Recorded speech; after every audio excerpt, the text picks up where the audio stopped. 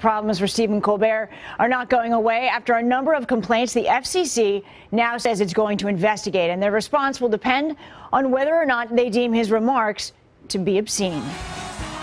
One of President Trump's harshest critics is in hot water this morning, now under investigation by the FCC for possibly being indecent or obscene after delivering this scathing off-color joke about the president.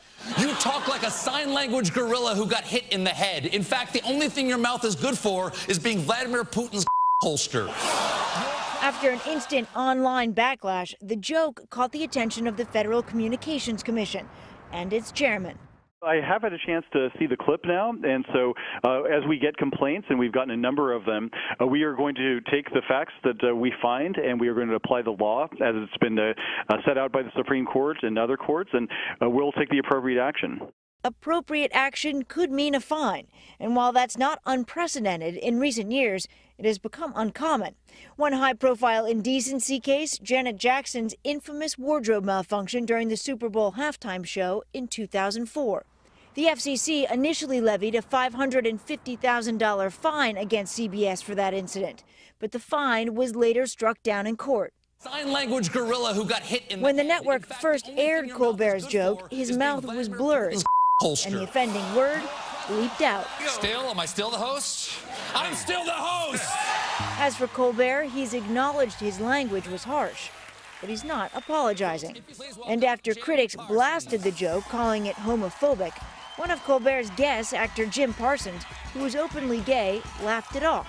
You taught me new terms. I mean, as a gay man, yes. I didn't know certain things that you taught. It's titillating. I wouldn't call it homophobic. And Colbert isn't the only late-night host taking fire.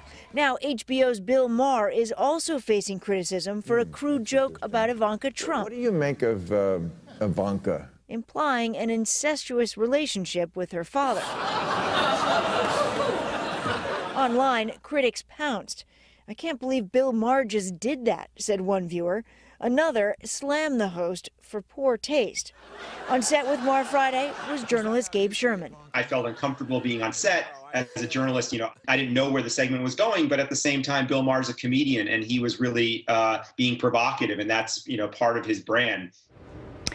Maher's show airs on HBO, which is outside of the FCC's jurisdiction for regulating indecency. As for Colbert, the Late Show host may come out of this unscathed. His comments aired at 11:30. Now, within the FCC's long-established safe harbor time between 10 p.m.